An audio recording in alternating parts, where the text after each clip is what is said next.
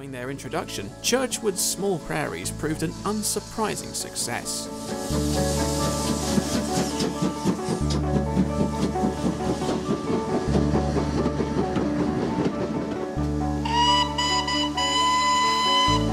Although their appearance changed very little throughout their lives, they were updated under the skin.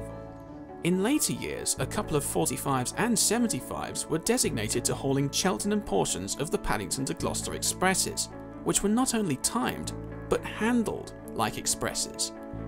Michael Harris, the editor of Locomotives Illustrated, managed to secure a cab ride on such a run, during which he claimed that the driver would let rip when an LMS Jubilee was coming up on the approaching line behind them. I'd love to have seen one of these things race a Jub. If you look closely at these shots, you can see the locomotive lurching from side to side.